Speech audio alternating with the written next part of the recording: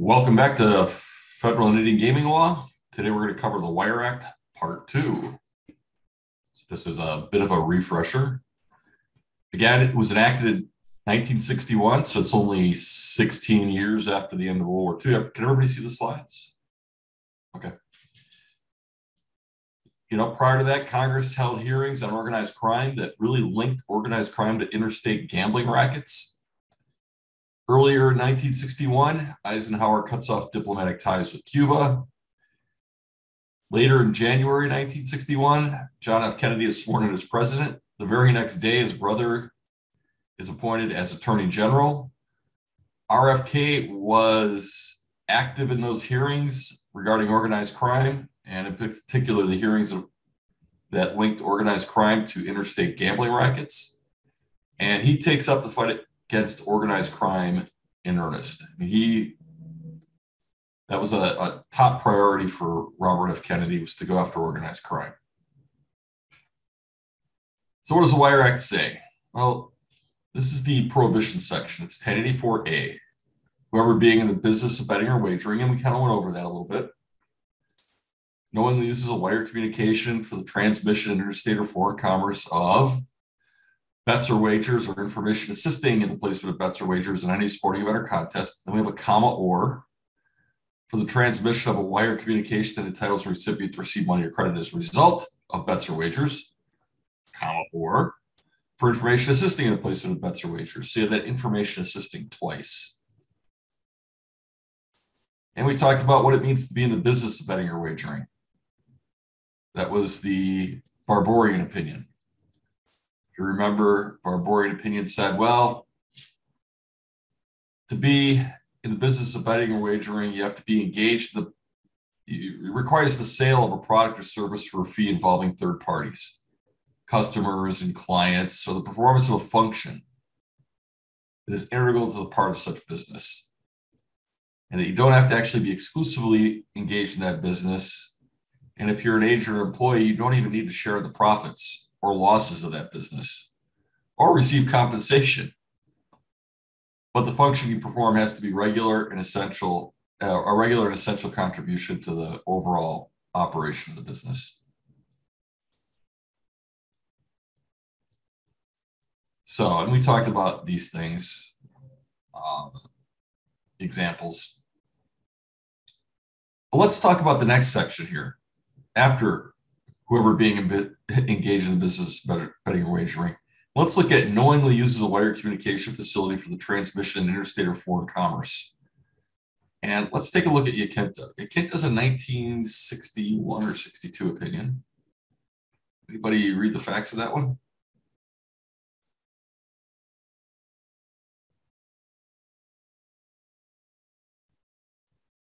Well, essentially what you have is an illegal horse racing bookmaking operation in West Virginia. So you have two people operating a bookmaking shop in Wheeling, West Virginia. You have two other people operating a similar bookmaking operation for off-track betting in Weirton, West Virginia. Both of these bookmaking operations are taking bets on wagers at Waterford Park near Chester, West Virginia. And in Chester, West Virginia, you have a person that attends the races and broadcasts them to another person outside the track who has a walkie-talkie. That person then uses a long-distance telephone to contact the bookmakers in Wheeling and Weirton. And apparently all the defendants knew that the long-distance communications all went through East Liverpool, Ohio. This is back when you had the old telephone system where everything was direct connection. And we'll talk about that when we get to internet.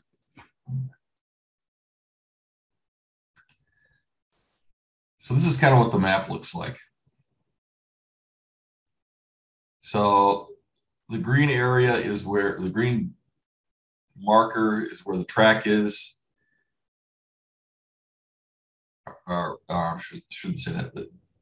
The yellow line is where the track is. The green marker is where the person that was relaying the information was located when he was calling the other two locations, Wheeling and Weirton. but everything goes through East Liverpool, Ohio, which is just across the river. So, what's the issue?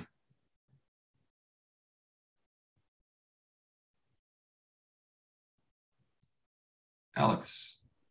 Yeah, it's essentially whether they, like, even though the end sort of receiving end was within the same state, whether the fact that the transmissions crossed state lines at any point sort of whether that was intended to be within the statute. That's exactly it. If you're the defendants, what are you arguing? I mean, you'd argue that it was within West Virginia from start to finish, kind of within the people who were communicating and receiving the transmissions. Yeah, exactly. It's hey, all right, so we're guilty of state law crimes, which are usually, misdemeanors, often minor. Gambling crimes, don't usually have, significantly severe penalties under state law often. So, okay, we're state law criminals, but we're not federal criminals. It's not a federal offense. And, we're all in West Virginia. The race is in West Virginia. The walkie-talkies in West Virginia. The phone calls start in West Virginia. The phone calls end in West Virginia. This is a West Virginia issue, not a federal criminal law issue. But what does the court say? Courtney. Yeah, they say that it did cross state lines. The communications left West Virginia, even though they ultimately came back into West Virginia. So it is a federal issue. Violates the Federal Wire Act. Yeah, that's what the court said. Is that, the Wire Act is supposed to be interpreted broadly. And it's supposed to stop organized crime activity. This is organized crime activity. And the activities that you're engaged in are the exact kind of evil that the Federal Wire Act is designed to prohibit. And on top of that, everybody knew that everything was going through East Liverpool, Ohio. Therefore, the Federal Wire Act is going to apply.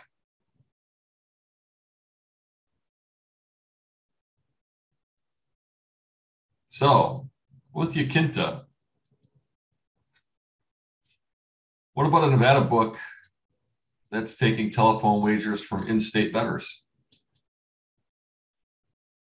You want to place a bet on, is it UNLV and Fresno State tonight for basketball? Anybody know?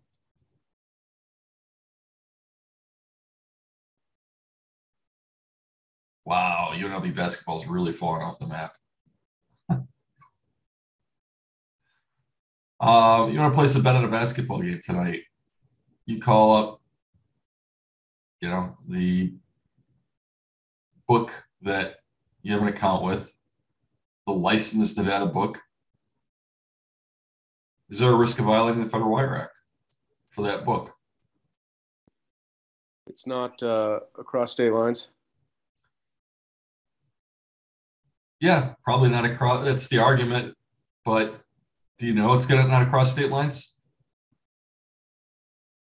What about using a smartphone app that uses an internet connection?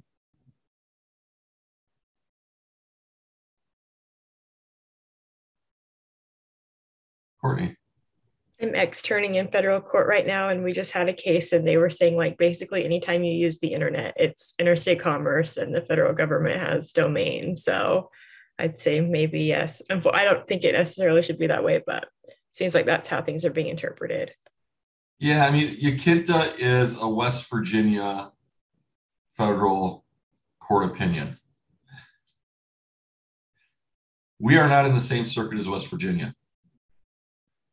And our attorney general back in the 70s, I think maybe even the 60s, decided that that's not how the Wire Act should be interpreted against licensed gaming establishments. Now, early on, when we were taking bets over the phone, and we've been doing this for decades, is initially we were using caller ID to make sure that the bettor was in the state. Now we use IP plus telephone. You know, if you're using a cell phone, we'll use tower data and latency data to make sure that you're in the state.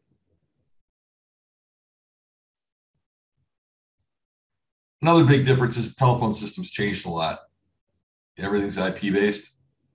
And while the entire conversation between those folks in West Virginia went into Ohio and back, with the internet, it's not that way at all. Packets can take different routes. You don't actually have information. What you have is data. And the data may or may not make any sense. So,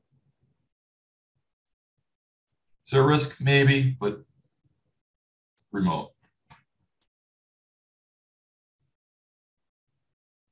By the way, Ukinta has never been followed, never seen anything like it since then. And this is from the 60s. So it's been more than 50 years and it just hasn't been applied that way.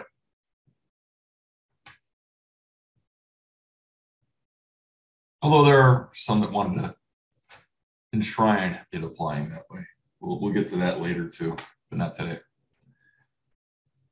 So let's take a look at the next section here. So we've gone through business, betting or wagering. We've gone through wire communication and interstate commerce.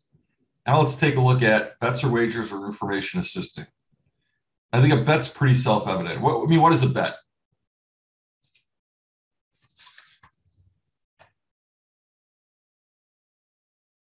Nobody knows what a bet is? Courtney. Sorry, I couldn't find my mouse. Yeah, you're putting money or something of value down, predicting an outcome, and then you get compensation back if you're correct. Yeah, and who are you putting that money down with and possibly getting money back from? A bookmaker. Yeah, and what's that arrangement between you and the bookmaker? Say that again. What's the arrangement? Well, I mean, how would you describe the arrangement between you and the bookmaker? You have a contract. Yeah, excellent. Yeah, you have a contract. You have an agreement, right? That's what better a wage really is. It's an agreement. I'll put X down on the outcome of event Y. If it turns out that way, then you'll pay me, amount Z or X plus Z. So it's an agreement. So the bet and the wager is easy, but information assisting is a little more difficult. So what do you think qualifies as information assisting? For those that haven't had a gaming law class that goes over the Wire Act.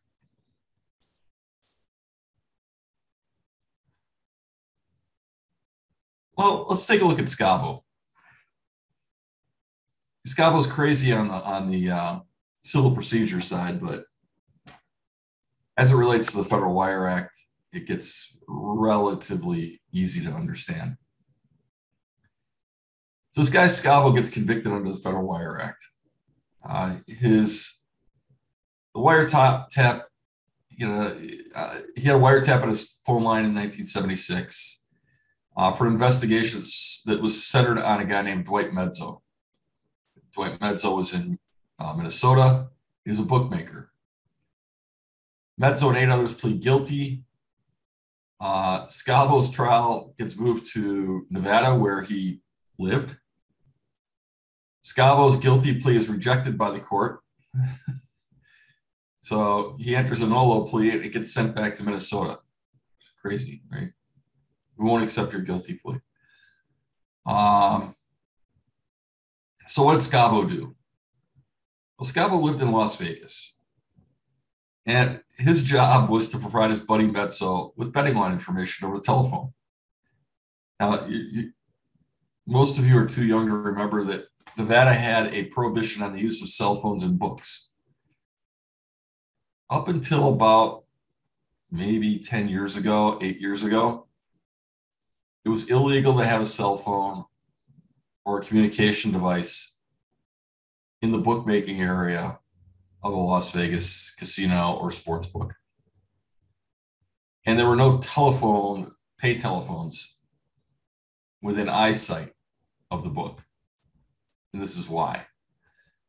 So what he would do is he would go to Las Vegas casinos, write down the lines, run to a payphone, call his buddy Mezzo with all the odds, lines, and spreads. So what's his argument that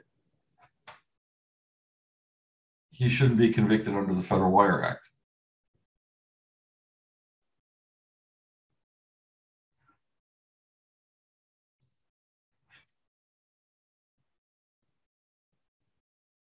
Well, he argues, hey, I'm not in the business of betting or wagering. I'm just providing information.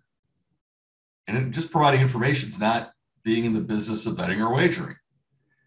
And he also tries to use the 1955 statute, the 18 U.S.C. 1955 statute, to say that he doesn't qualify. That's a different statute. We'll take a look at that probably in about 2 weeks. So he argues, hey, I'm just providing information. And there's no way to know if any bets actually flow from that information, right? And if I provide you information on a line about, a basketball game between UW-Whitewater and Eastern Illinois University tonight, nobody may bet that, right? It's not even information. It's just information. It's not part of a bet. And what does the court say to that?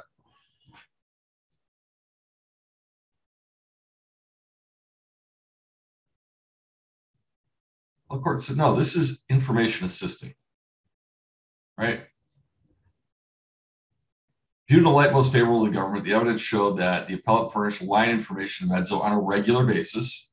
So going back to that rule, which is actually cited for this case, that the bookmaker relied on that information, that there was some financial arrangement between the two, and that he was aware that Mezzo was a bookmaker and operating a bookmaking business, and that accurate and up-to-date information is of critical importance to any bookmaking operation. That information is key or relevant to operating a bookmaking business.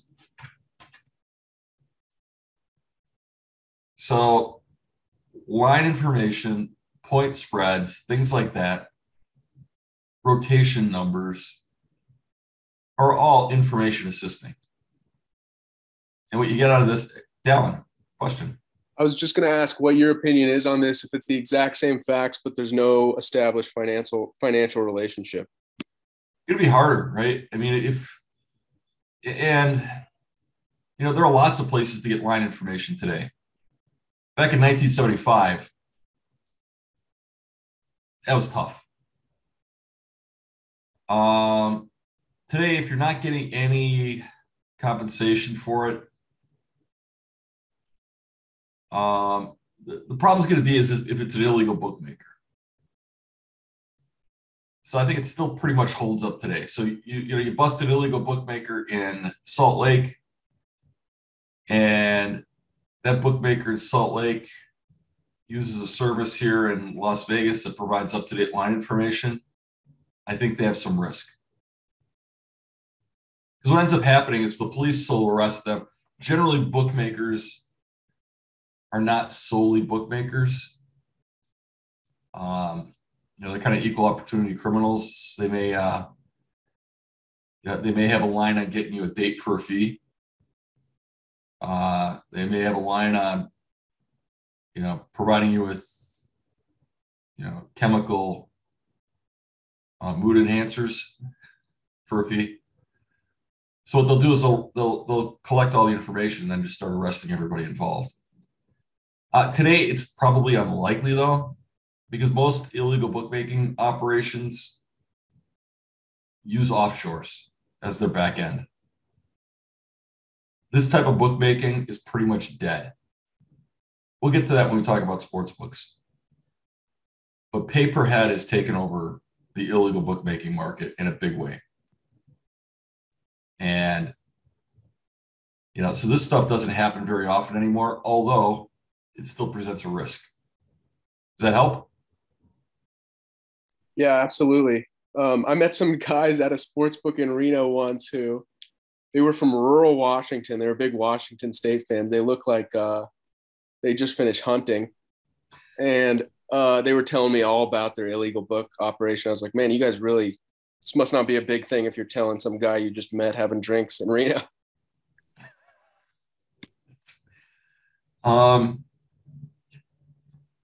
Yeah. I had a student some years back that worked at a local casino here that had people from another state that would come in periodically, drink, and then brag about their illegal bookmaking operation, and also about fixing certain games. They ended up all getting arrested. So, yeah, talking like that's never a bright idea. But hey, if you just came off the deer trail and you're a little buzzed, and who knows? Courtney. Yeah, I just want to make sure I understand the up-to-date information because we talked about it last class too. So I just want to make sure I understand that it's important. It's different if it's like they're publishing line information like once a week versus. That's the argument, at least. Okay. So we have businesses here that provide line information for a fee. And the argument they've been using is that it's not up-to-date information, sort of like what you see in the Scavo opinion, right? That it's stale. Even if it's stale by an hour or 2 hours, it's stale. Never been tested in court, but it's the argument. Now, a lot of them also have real-time services that you can subscribe to. And when we get to the Illegal Gambling Business Act, we'll take a look at this again. But I think there's risk under the Wire Act as well. Today, less so. I mean, I didn't include it in your materials. There's a court opinion from the 80s about a service that provided for NFL games injury information, field conditions, weather conditions, and stadium conditions for football games. And they provided the service for a fee, and most of their subscribers were bookmakers. And the court said that's information assisting in the placement of bets or wagers because that's information that the bookmaker's using is an integral part of running their business. Now, today, I just don't think you'd have that issue. You can get stadium weather information on the internet instantly, right? Field conditions instantly. News reports of this are everywhere. So I think what qualifies shifts over time. We live in a different age than when this law was put into place. And on that, think about it. In 1961, how many states had legal and regulated gambling, sports wagering? Anybody know?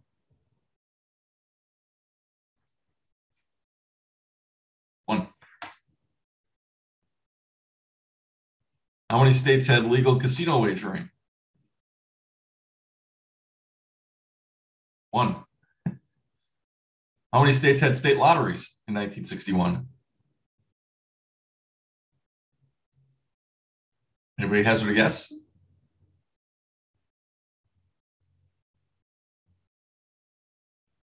I'm guessing 0 because I don't think Nevada. 0. Exactly. How many travel casinos were there? 0. How many riverboat casinos were there? 0. Today, how many states can you find some form of regulated gambling in?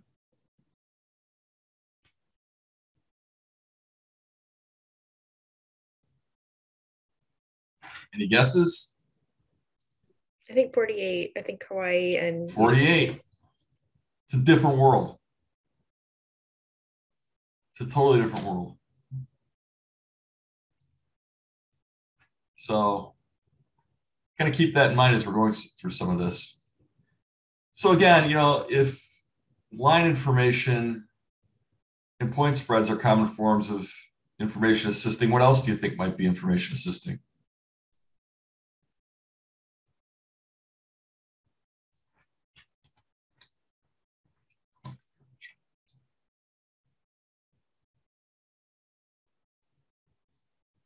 Oh, The amount of money being bet.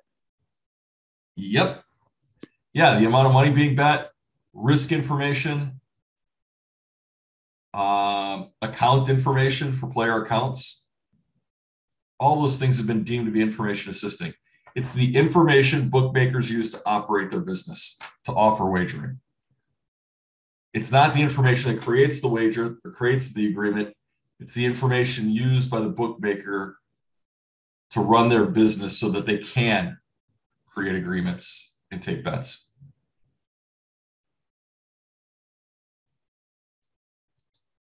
This becomes important Monday. I think we'll get there Monday when we start looking at the exemptions.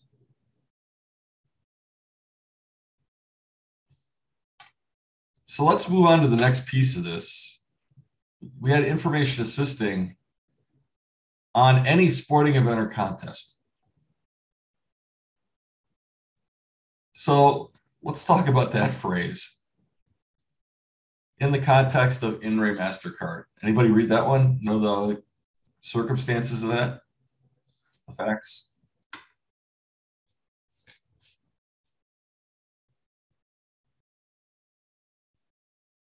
Now, you have a bunch of people that lost money playing on offshore casinos. And how do they fund their gambling on offshore casinos? Well, they fund it with credit cards. But, it's pretty hard to take an offshore casino to court in the United States. Even if you get a judgment against, let's say, an online casino in Vanuatu, how are you going to enforce it? Or in Costa Rica, or in Antigua, or in the Kanawaki Nation. There's really no way to enforce it against those foreign operators. You can get a judgment, you'll have a nice piece of paper, you can hang it on the wall, you can pay all your legal bills, and you might even get treble damages back. But how are you going to enforce it? The Costa Rican authorities aren't going to enforce it. And folks out in Vanuatu aren't. So who do they go after? Well, they go after the credit card companies. Why? Because the credit card companies get a small fee for each transaction. So I go online, I play some blackjack, I spend $1,000. Well, the credit card company's going to get a small percentage of that in credit card fees. And so what they're arguing is that the credit card companies are part of a racketeering organization in interstate and foreign commerce. So what they're going after are RICO claims. Anybody familiar with RICO? Get a couple of heads bobbing up and down. RICO is designed to go after organized crime. So what you argue is that there's a racket going on in violation of federal law, and you can sue anyone and everyone that's involved in that racket. And what they're saying, here we have a racket where there's illegal online gambling occurring in violation of the Federal Wire Act, and the credit card companies are facilitating it and making money off of it. Therefore, they're part of the racket, and we're entitled to recover treble damages under RICO.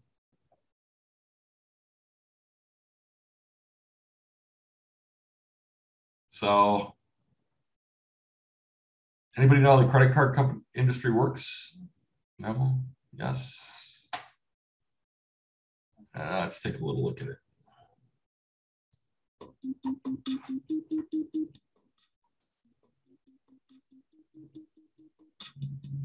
there are a lot of credit cards out there. Can you hear it? Discover, American Express are worth mentioning, but I think most would agree that the two that truly stand out are Visa and MasterCard. They're the two most widely accepted cards in the US and internationally. They're the two biggest by almost any measure, and I'd argue they shape the industry more than any of the others. They're both Fortune 500 companies with very strong brands. I thought this was interesting. To prove the strength of their brand, Visa recently did a study in 16 countries that found when consumers see that Visa logo, they're 3.5 times more likely to think a website is more secure. Now, I think this is a common misconception, so I should make it clear right away that these are not banks. They do work with the banks, but they both identify themselves as a technology company. When you pay your credit card interest or late fees or whatever, that goes to your bank, not Visa or MasterCard. Visa and MasterCard make money from the bank or whoever's issuing the card. They charge a fee that's dependent on how much the card is used. And then they also do all this data processing, behind the scenes type stuff that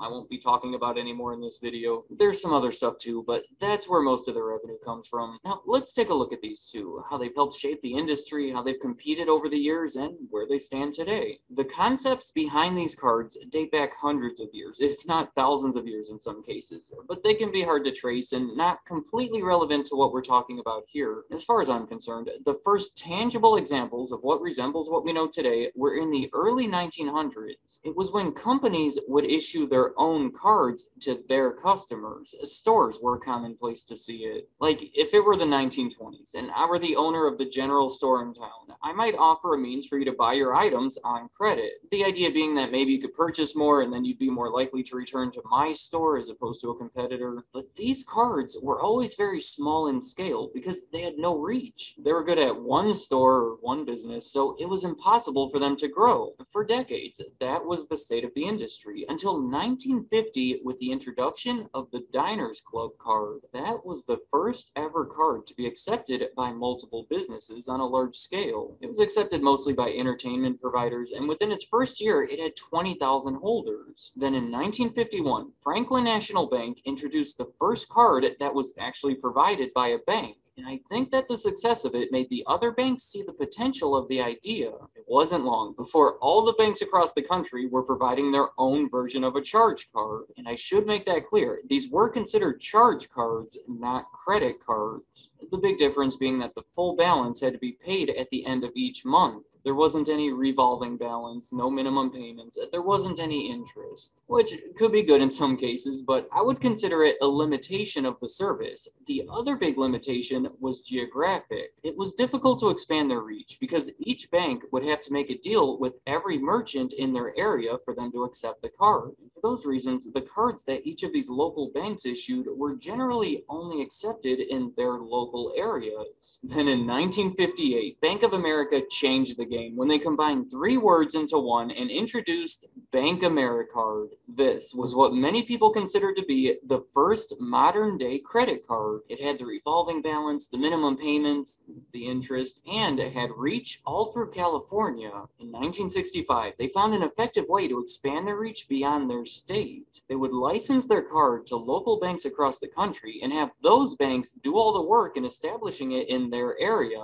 Let me explain a little further. Bank AmeriCard had a recognizable, trusted name. It was accepted in more places than any other card, so it was attractive to customers. If I were a bank in Memphis, you could see how offering this card to my customers would be beneficial to me. Then it would be up to the Memphis Bank to make the deals with the local merchants to have them accept the card and then issue the card to their customers. The end result was hundreds of banks across the US setting up their own little Bank AmeriCard system in their community and paying the Bank of America for the right to do it. As another service of the Citizens National Bank of Ironton.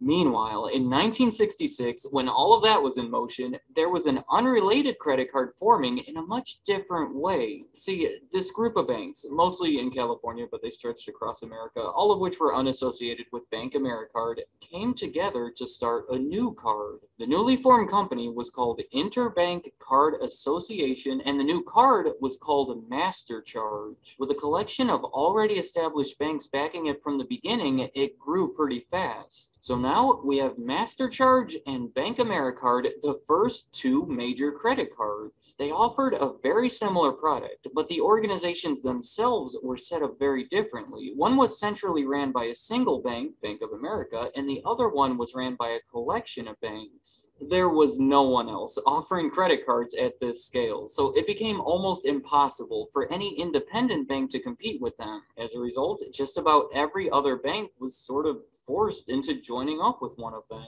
In 1970, Bank of America got rid of Bank AmeriCard and sold it to National Bank AmeriCard Incorporated. I realize that was an incredibly confusing sentence, so let me explain. It's actually pretty simple. A group of those banks that were paying that licensing fee to Bank of America to issue the card, well, they came together to establish a company that would buy the card. So now, much like MasterCharge, they too were owned by a collection of banks. 4 years later, they bought the international side of the business from Bank of America as well and combined it all into one company. And here's the part that I'm pretty sure you've been waiting for me to say this whole time. 2 years later, they changed the name of everything from Bank AmeriCard to Visa. But that name change was actually more meaningful than you may expect. At the time, they were pushing really hard to become an international brand, but they had the word America right in the middle of their name. They didn't like the idea of marketing it that way in other countries, so instead they chose to use different names depending on the area. I think they were using 20 different ones at one point. They actually specifically chose the name Visa because it didn't connect them to a certain area, and it was easy enough to pronounce no matter what language you spoke. That name change allowed them to turn into a single, uniform, international brand. And this is probably the other part you were expecting. 2 years later, MasterCharge became MasterCard. I want to say that this was an indirect result of Visa's name change. Because for Visa, it was probably the biggest part of a transformation plan at the time, and it was really effective, so it forced MasterCharge into their own transformation plan to respond, part of which was offering some new services and changing their name to reflect the fact that they were no longer just a charge card. So that's how we get the two companies. There's so much more to compare over the years, but I'd summarize it by saying one of them would introduce something, or at least popularize it, and the other one would follow. I'm talking about things like traveler's checks, that magnetic strip on the card, ATMs, debit cards, the different card levels. So now, today, we have two very similar companies. If you're wondering if it's smarter for you to get a MasterCard or a Visa card, in most cases, it really doesn't matter. As I said, it's the banks that control the rates and the terms, and then the stuff that they do control is practically the same at this point. Now, looking at the two as direct competitors, the company that became Visa was first, so they were obviously ahead for those first 8 years. But then the company that became MasterCard had a solid backing to start, so they quickly pulled ahead and stayed there for more than a decade. But then when Visa changed their name and made that aggressive international push, they pulled ahead somewhere around 1980. And that's about it. It hasn't changed again since. Visa has been the leader of the two for decades now. This is worth mentioning though. In the late 1990s, MasterCard gained a little ground from their successful marketing campaign. Do you remember this one? They would list the monetary price of a bunch of items people were using, and then in the final one, they'd list usually more of an experience and say that it was priceless, and then the voiceover would come on and say, There are some things money can't buy. For everything else, there's MasterCard. it was really effective. But I think because it showed money can't buy everything, but it can sort of push you in that direction. I don't know if I'm explaining that right, but at the very least, it exposed a perceived soft side of the company. It just made them look like they cared. In 2006, MasterCard went on the stock market with a massive initial public offering, and then 2 years later, Visa did the same thing, but even bigger. They've both been dealing with antitrust lawsuits from just about every angle you can imagine. In almost any aspect, I can't find many major differences between them other than their size. I'll make the general statement and say Visa controls almost half the market, whereas MasterCard controls somewhere between a fourth and a third of it. Here's some direct comparisons. Their revenue is considerably larger for Visa, as we would expect, but they're both growing at a similar pace. And then their net income shows something somewhat similar. All right, here comes some of the biggest numbers that you will ever see on this channel for their total transactions. It was 188 billion compared to 103 billion. The amount of those billions of transactions totals to $11.4 trillion for Visa compared to $5.9 trillion for MasterCard. For the number of cards in circulation worldwide, it's 3.3 billion compared to 2 billion. I also want to point out that the combined 5.3 billion cards represents about 85% of the market, which means if you have a card from your bank, there is an 85% chance that the logo says either Visa or MasterCard. Here's my summary. The credit card industry has grown tremendously over the past few decades, and the credit card networks have grown proportionally with it. Just think of it this way. This is a concept that hardly existed before the 1950s, and now the average American has thousands of dollars in credit card debt, but there hasn't been much change between the networks. If one of them makes a big change, the other one tends to follow, and in the end, they are both advancing, but the distance between them never changes much. So now, just like 30 or 40 years ago, we have Visa with a commanding lead, MasterCard following behind quite a bit in second place, and then no one else with a realistic chance of catching up to either one of them anytime soon. Let me know in the comments, do you agree with that statement, or are there any other companies contributing more to the market than I'm giving them credit for? Am I underestimating Discover Card or something like that? Also, what's your perception as far as the difference between them? Because from everything I've seen from the customer's end, I can't even identify a difference significant enough worth mentioning. Do you even care what the logo says on your credit card or debit card? Or if you do, be careful not to reveal too much personal information, but I'd be curious to hear why. From your perspective, what is the difference between Visa and... Oops. So you kind of get the idea, right? The credit card companies are really facilitate the connection between banks and merchants and customers. So you have a card holder who's a customer. He goes to shop at a merchant's location. That merchant has an agreement with a merchant bank. The merchant bank has an agreement with the payment processor. The payment processor has an agreement with the card association. That's the Visa, MasterCard, Amex, Discover. The card association has a relationship with the issuing bank, the bank that actually issues the card to the card holder. And then you have these independent sales organizations or membership organizations that outsource some of the computing power. So you can kind of see that what the plaintiffs in this case are doing is they want to hold the card associations liable as being part of a racketeering operation for the illegal activities of merchants that they are doing business with, whose services they avail themselves of. So let's take another look at kind of reinforces. This, I think, is an ad from Visa. So who's involved in a payment card transaction? There's the merchant, the merchant's bank, the customer, the customer's bank, all of whom agree to comply with PCI, the Payment Card Industry Data Security Standard. To accept payment cards, the merchant signs an agreement with their bank, called the acquiring bank, to comply with the regulations of the bank and card brands. The merchant's acquiring bank agrees to comply with the regulations of the card brands, including the PCI data security standards. The customer has a credit card.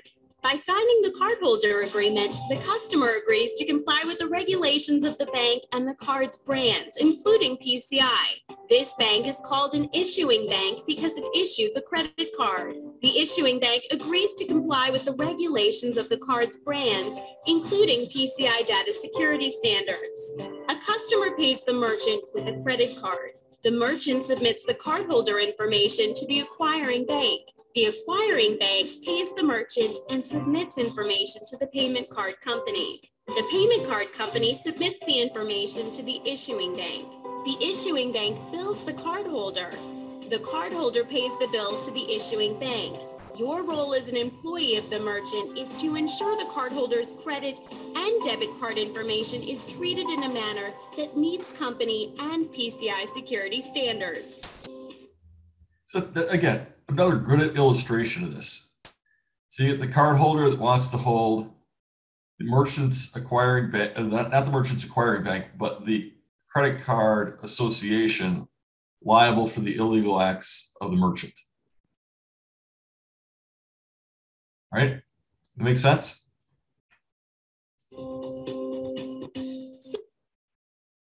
This is the Visa ad, kind of explaining what Visa services are today. Almost everyone knows the Visa brand, one of the most trusted and recognizable in the world. But not everyone knows what Visa does. A credit card company. Not a credit card company. Is it a bank company? Nope. They loan money. Try again. They lend the money to you and then they charge your bank account later. Sorry. I have no idea. Oh! Can I have a clue?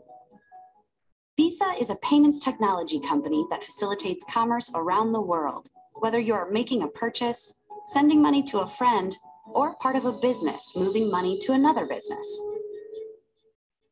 Visa pioneered the electronic payments business more than 60 years ago, envisioning a world in which paying for something could be translated into electrons and photons that move across the globe at the speed of light. The consumer may access an infinite range of goods and services whenever he chooses, wherever he may be. Today, there are more than 3 billion Visa accounts around the world in more than 200 countries and territories. During fiscal year 2019, more than 200 billion payments and cash transactions were made with the Visa brand, representing more than 11 trillion in payments and cash volume, from the largest cities to remote communities across the globe. Each transaction made on the Visa network represents a packet of data that moves across a massive telecommunications network, more than 10 million miles in length end to end. The network is made up of fiber, Ethernet, wireless, satellite, and virtual connections, linking consumers, businesses, governments, and financial institutions. The journey of each transaction starts with you. When you click, swipe, dip, or tap to pay, data about the transaction travels from the store owner to their bank or processor, which captures the information and sends it to VisaNet. VisaNet uses artificial intelligence technology to analyze every aspect of the transaction to determine the level of risk for fraud. VisaNet routes the information to the bank that issued the customer's credit or debit account. The bank decides whether to approve or decline the transaction based on Visa's risk score and its own data about the account. Traveling back through VisaNet, the approved request returns to the store owner, where the transaction is completed. Later on, Visa makes sure the money is transferred. This authorization all happens in less than 1 second, whether you're in Miami, Madrid, or Mumbai. Making sure that every transaction flows instantly are several global data centers, synchronized in real time so that if one system experiences issues, another picks up. Software developers and other partners can use Visa's developer tools to build innovative ways to pay. As a payments leader, Visa is extending the boundaries of our network and the potential of billions of connected devices, bringing the security and reliability of our brand to customers across the entire payments ecosystem. Digital commerce can extend to even the most remote regions, where people who don't typically bank can access the benefits of mobile technology. Despite the growth of digital payments, about 1.7 billion people still lack access to formal financial services, and consumers spend nearly 17 trillion in cash and checks. Meeting this opportunity is the mission of Visa's more than 19,000 employees committed to accelerating the global migration to digital payments, to enable individuals, businesses, and economies to thrive. You might not know what Visa does because the inner workings of our network are not visible when you're making a payment, and they shouldn't be. Speed, security, and convenience are what drive our business, so you can get on with yours, no matter how, when, and where you choose to pay.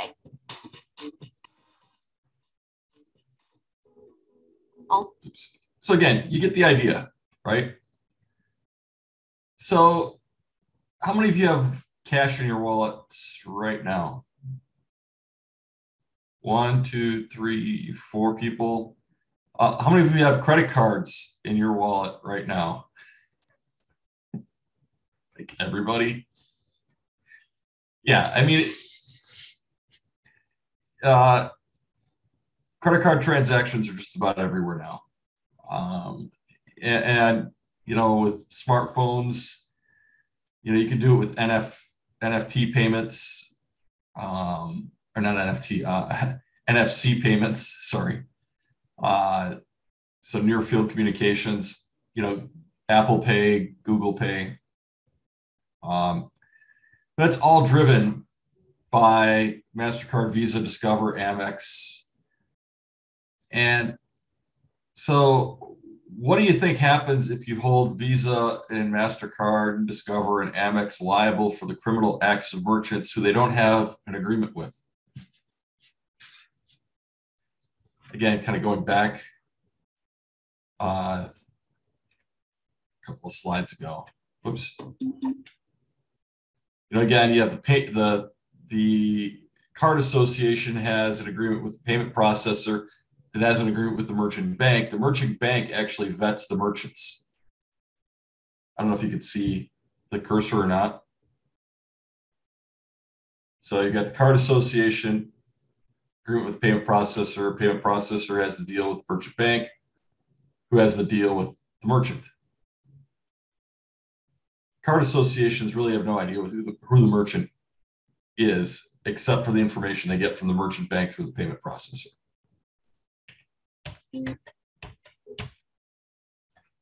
what do you think happens to the credit card industry if you hold the card associations liable under RICO for the illegal acts of merchants?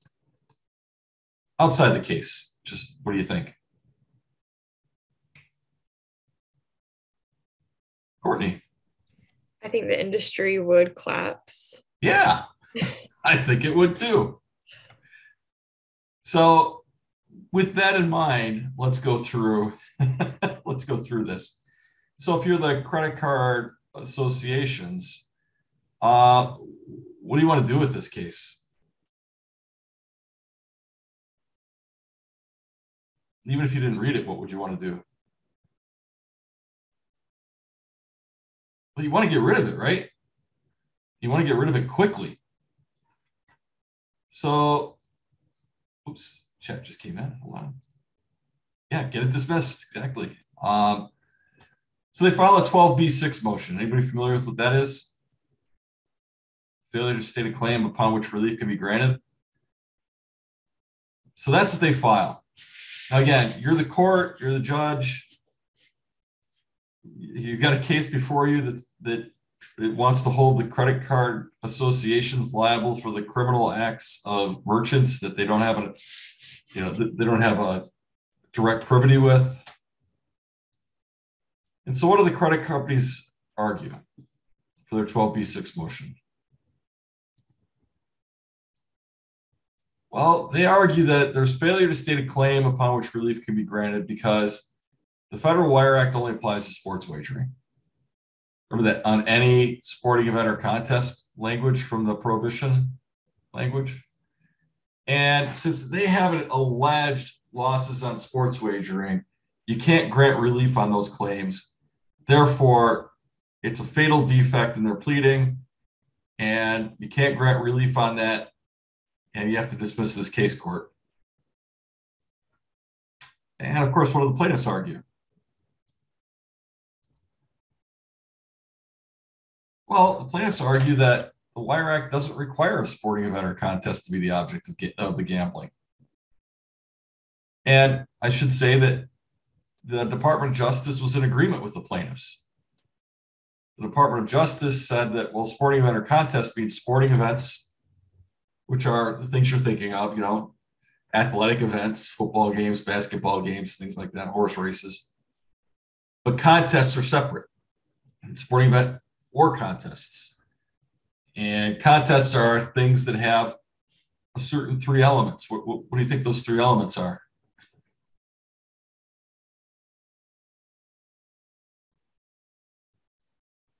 No guesses? How about consideration, chance, and prize? We spent a little bit of time on that, right?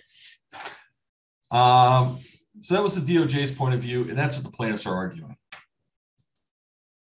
You know, what's the court's initial impression? Well, they're going to look at the statutory language and see if it's clear. They said, you know, to us, it looks clear that the object has to be a sporting event or contest. And we see that in the exemption as well. Therefore, we think it only applies to sports wagering. Now, again, what do you think the court's trying to do with this case?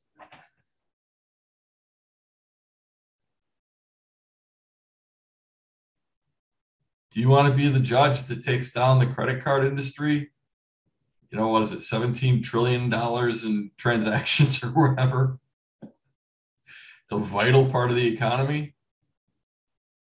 I mean, how many of you have used a credit card in the last week?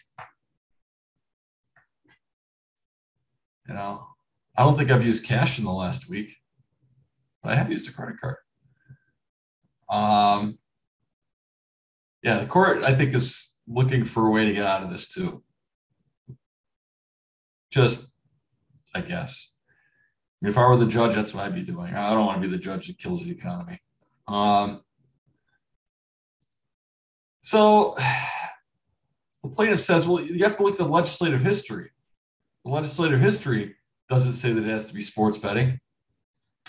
And the court said, well, first of all, we don't have to look at the legislative history because it's clear. But even if you do, the legislative history supports the notion that this law was passed with an eye towards bookmaking and sports wagering. So the matter gets dismissed by the district court. And if you're the plaintiffs, what do you want to do? Courtney? Yeah, you want to appeal it. Exactly. And it goes to the Fifth Circuit Court of Appeals. And what's the standard of review? Well, it's de novo. Fifth Circuit can look at this de novo. And they do so, and they say, you know what? Even if we accept the facts of the complaint as true and construe the allegations in a light most favorable to the plaintiffs, it's not going to suffice to prevent a motion to dismiss. They essentially agree with the district court. So the district court agrees, or the Fifth Circuit agrees, that the plaintiffs can't rely on the Wire Act as a predicate offense. Now, having said that, well, you know, if you're a plaintiff's attorney, what do you want to do now?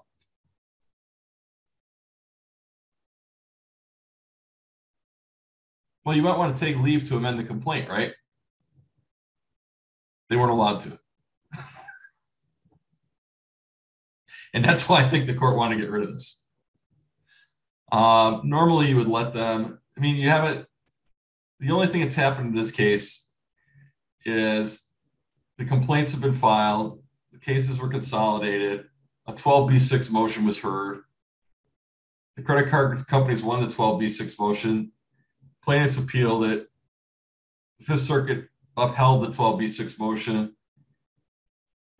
then the plaintiffs, you know, you haven't had a case in you know, you haven't gotten discovery, you haven't gotten to, you know, anything other than serving the complaint and addressing the 12B6 motion. Normally, you'd be able to amend your complaint. Here, they weren't allowed to. And I think, again, I don't think anybody wanted to touch this one. I mean, if you allow credit card users to recover for this, can they recover that if, you know, the merchant made a, you know, as a fraudulent advertisement, you know, their advertisement goes beyond mere puffery? And can you sue the credit card company that earned 0.25% on the transaction or whatever? I mean, it would, you'd destroy the credit card industry. So let's leave it here, because to take up the next piece is going to take more than 20 minutes. Questions? So just jump to the question slide.